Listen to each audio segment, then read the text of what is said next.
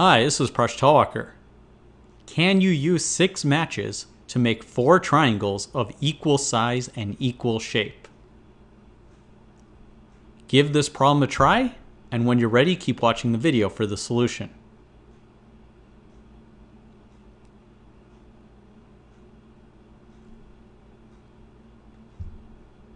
When you lay the matches, it's very easy to make one triangle, and you can probably make a second triangle.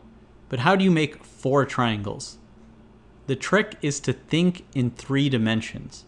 If you arrange the matches in the following shape, you create a tetrahedron.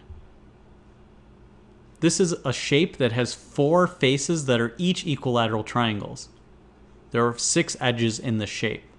And that's how you can use 6 matches to make 4 triangles of equal size and equal shape.